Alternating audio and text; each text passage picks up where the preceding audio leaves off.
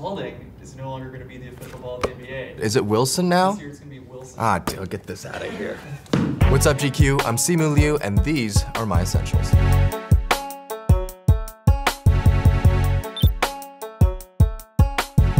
Hey, when we rap, it's all fair game. All right, first, we gotta talk about Asian snacks. So many Asian kids, like myself, when we brought these snacks to school, we used to get made fun of, right? Because the kids wouldn't know what they were. So now, we're here to demystify them. Let's start with Pockies. These are sweet, they're delicious, they're crunchy.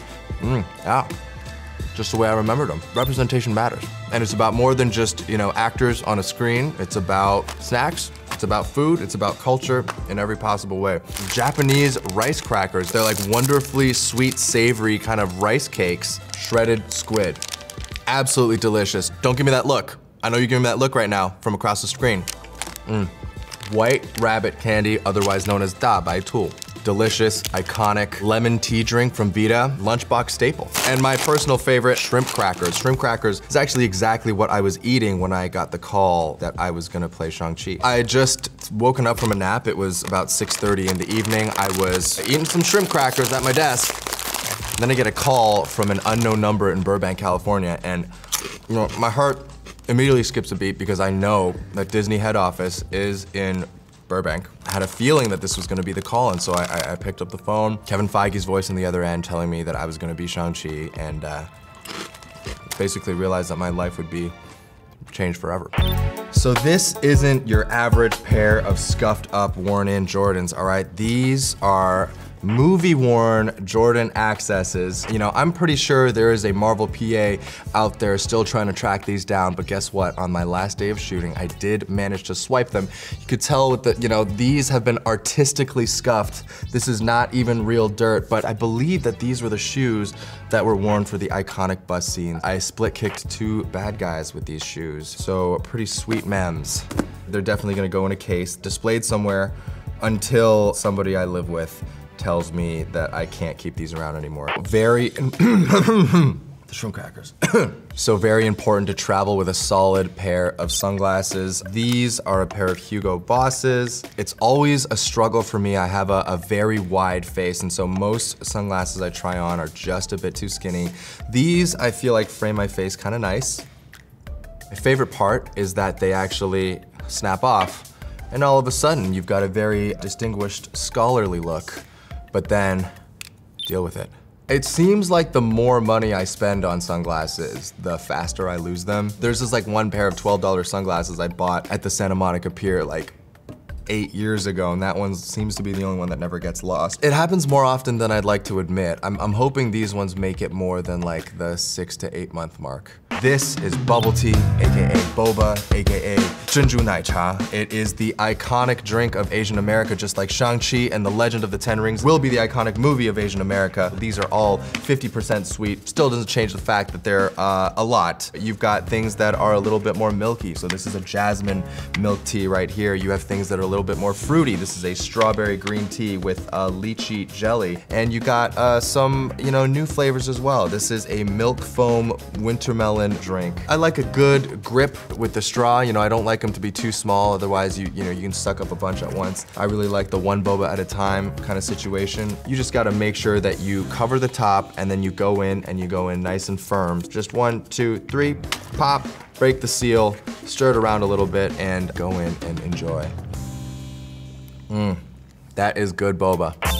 I never was a watch collector growing up. My dad was never into watches. I mean, we literally grew up so poor and came from absolutely nothing, so I never really knew too much about watches, so I really just went on the look and the feel of it. One of my favorite watches to wear are IWCs. This is a Portugueser, 14 karat gold. This is a Top Gun edition pilot's watch, the black band. This is a 3777 pilot's watch. Such an iconic look with the metal strap. I have a couple of pieces in mind that I'd love to get my hands on, but I'm also trying not to get ahead of myself too much. I really just want to see how this movie does and hopefully, get to do more. And when I get room to breathe, I'll kind of take a look at the collection and see what pieces it needs.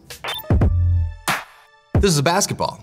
Obviously. I've always been a massive basketball fan, fancy myself a player. Shout out to all of my friends back home who I hoop with. So I mean, I played basketball all throughout high school, was never really any good, averaged maybe a solid 6 or 7 points a game, had big NBA dreams, and unfortunately at the age of 32, I feel like they're dashed. One of the main things, probably the critical factor, is I never ended up growing past like 5'11 and a half, but I was like one of the bigger kids when I was 15 or 16, so I played small forward, so I was this like tiny small forward. But that being said, the NBA All-Star celebrity game still very much in the cards. I was actually flatmates with Ronnie Chang. I mean, he lived in the same hotel as me. He was like right underneath, and we would play basketball. We'd play one-on-one like hours and hours a day, every day. And look, I'm just gonna be real, all right? I would spot him like 5 points to a game to 7, and I would still beat him like 90% of the time. Yeah, Ronnie Chang.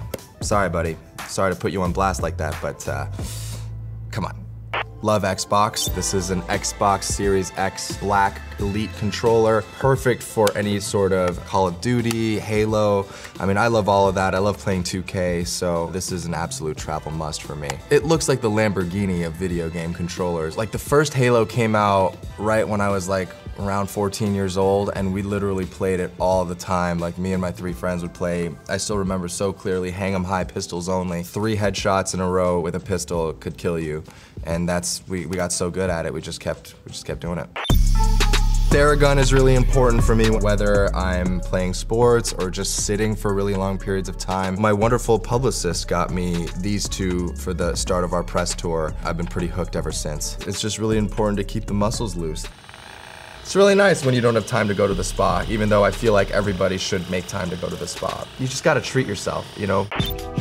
I'm usually either, you know, in the midst of writing something or editing something or reading a bunch of scripts, and the one thing that I have with me right now that I've been editing for the better part of the last year is my manuscript. So I wrote a book called We Were Dreamers, and we're just going through some final edits on it right now. So the pages have markings all over them and all of that, but I carry it with me wherever I go. I read it kind of over and over and over again, and I just kind of jot down any new thoughts that I have. So We Were Dreamers is gonna be this beautiful story, and it tells the journey of my family from China all the way to Canada and now to Hollywood, graduating with a degree in finance and accounting, losing my job, ultimately making the decision to get started in acting, and then finally taking us all the way through to that fateful call. I'm really excited to share it with the world, so it comes out May of 2022.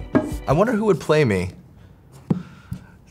I wish I knew any actors that looked like me. It's just none come to mind. Well, maybe like a Brad Pitt or something. You gotta travel with a comfy hoodie, and this is my comfy hoodie. It was gifted to me by my stylist, Jean Yang, who is wonderful. She's an amazing, badass woman. She got me my very first Fear of God hoodie, number 7. Shout out to Jean, I love you. You're the best. Fleeced interior, all right? Soft to the touch. The hoodie is also an homage to Colin Kaepernick. That's the, you know, the number 7 and the colors. What he stands for is just really just, you know, speaking out for racial equality. I think it's something that, you know, I also consider myself a big advocate of. He advocates, I think, for his community. I advocate for mine, and we also, you know, together advocate for allyship and solidarity between groups as well. So shout out to you, Colin. All right, thank you everybody so much for hanging out with me and checking out my essentials. I will see you guys next time.